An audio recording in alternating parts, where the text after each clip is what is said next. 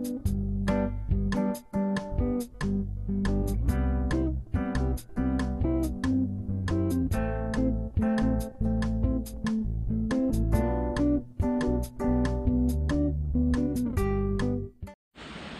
to the greatest show on earth. And in the center ring today, we have dry goods. We have a lot of different types of dry goods. And let's talk about why you may need dry goods. Now, if you're preparing for a hurricane, a natural disaster, long-term storage, dry goods are perfect for that situation. Now, let's take, for instance, over here, we have some egg noodles, shells, pasta, just regular spaghetti, and we have in the show today macaroni and cheese. Come on, people, you all love macaroni and cheese. Who doesn't? Especially your kids. But this stuff, you know, all has a really good shelf life. Now, you can take and store these in your Mylar bags with your oxygen absorbers. You just have to really pay attention and do your homework to make sure that you're putting in the correct amount. And I always throw an extra one in with spaghetti because there's a lot more space for air. Now, moving on down the line. Coffee. Now, I don't know about anybody else, but without coffee in the morning, I'd be like a grizzly bear that just woke up out of the woods and dug my way out of my den. Not a good thing.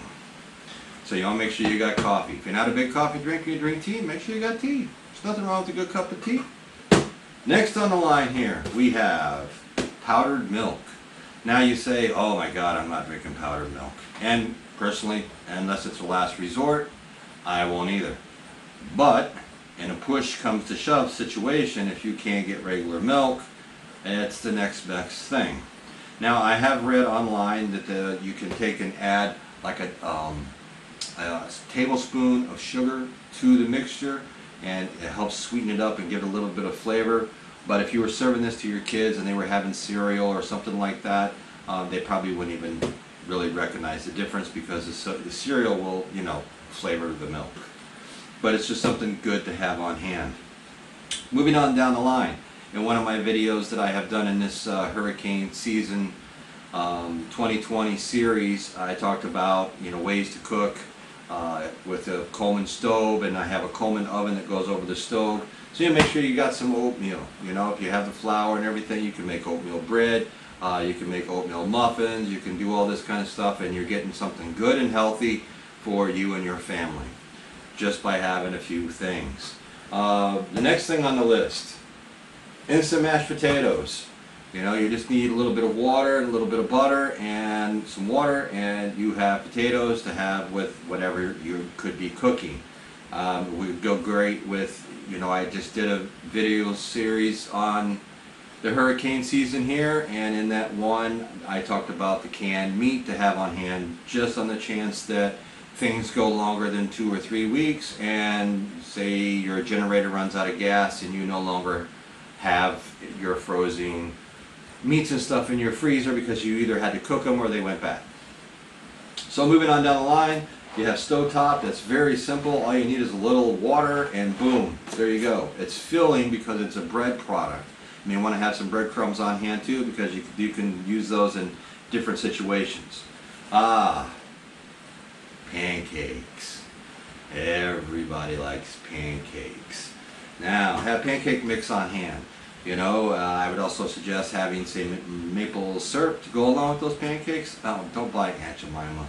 Buy the good stuff. The Aunt Jemima that's just imitation. It's wrong. But pancake mix, you can also use that as a batter or something. If you wanted to fry up some meat or chicken or something like that, pork chops, you can make a batter out of pancake mix, and next thing you know, you're good to go. So, you know, we've got the beans down here, go along with some rice. Now, I just brought this up because it was very handy. You know, I do buy rice and then put it up in Mylar bags, or I vacuum seal it. This is just in our everyday pantry, just makes it nice and easy. They come in pouches, you just drop them in boiling water, and 10 minutes, you got rice. You can also get I love the yellow rice, Spanish rice, any of those. So you know, you can take the beans and the rice and make yourself up a dish, and you'd be good to go. Now, a lot of these products and everything else, you know, right now trying to get some of this stuff is very difficult to do. I have done a video on that to try to get you around some of the limitations. But you know, if you keep going, if you go to the stores early in the morning, you're going to find that you can get in and get the best deal, you know, and maybe get different products. You wait till late in the day, you know, it's like fishing, you know, the early bird gets the worm, you know what I mean? So, in the greatest show on earth today, the center stage was dry goods, and I would just like to say thank you everybody for watching my video series on hurricane season 2020. My name is Charles, Survival Preparedness for Beginners. I'll spit it out, and until next time, I'll catch you all on the dark side of the moon.